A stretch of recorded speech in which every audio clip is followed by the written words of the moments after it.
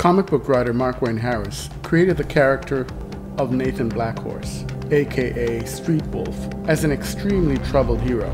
His relationships don't last and his life is filled with violence. But he's good at one thing, helping others with even worse problems.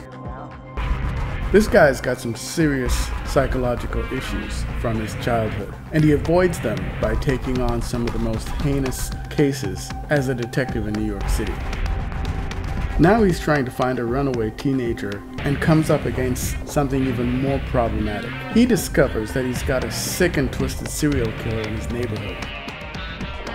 It's not so easy to catch these urban monsters as we're led to believe on television.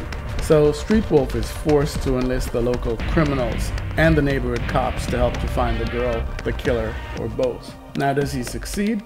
Get a copy of Mutilation at Amazon.com to find out.